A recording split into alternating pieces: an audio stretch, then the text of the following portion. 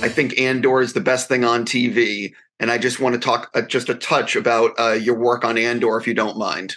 Of course. I definitely want to know. I mean, you got to direct three episodes on Andor. You got to do the finale. What was it like being part of a show like that, which is so beloved by so many people? That is great, but obviously that's happened after we made it. But at the time, there wasn't really a lot of. It didn't seem like there was a lot of heat on Andor. It felt that it was slightly, it was just undercover, and that this massive show was being made in Pinewood, but that people had somehow forgotten about it.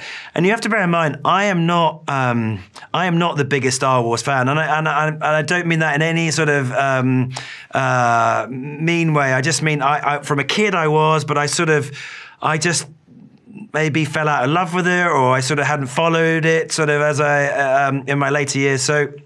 And I declared that to Tony really early on. I said, "Look, Tony, if you want, is this a question about sort of what's been going on in Star Wars recently? I have no idea. I mean, look, I'll happily go and watch the last few films, but I haven't seen them." And he was like, "No, that's great. We don't want fan service. We want, I've deliberately seen, I'm aware of your work, and I like your work, and I want that work in Andor." And so. So that's how it came about, and I responded to his writing. I hadn't read anything like that for a long time, and I sort of forgot that. I genuinely forgot that it was Star Wars. There was no lightsabers, there was no Darth Vader, there was none of the Force.